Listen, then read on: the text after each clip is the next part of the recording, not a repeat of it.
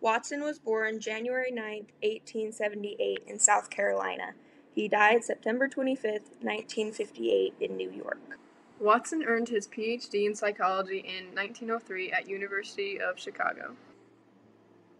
Watson taught at the University of Chicago and Johns Hopkins University.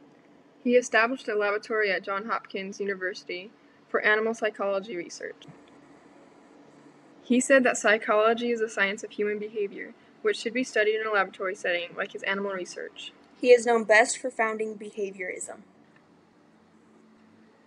Watson did many experiments on people, but the most controversial and famous one was with little Albert. John B. Watson designed an experiment for an infant known as Little Albert.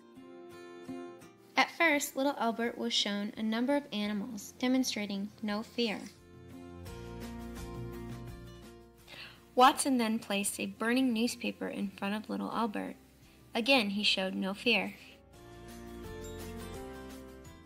Little Albert is also unafraid when he encounters a white rat for the first time. But then Watson shows Albert the rat accompanied by a loud clanging noise, one of the few things that upset little Albert.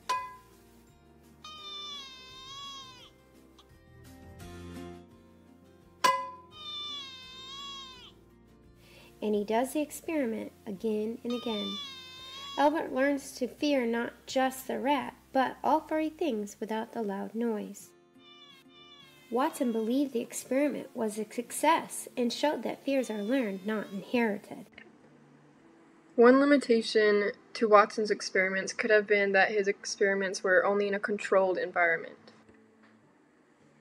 There are many behaviors that need to be shaped in order to have an orderly classroom and to enhance learning through classical conditioning.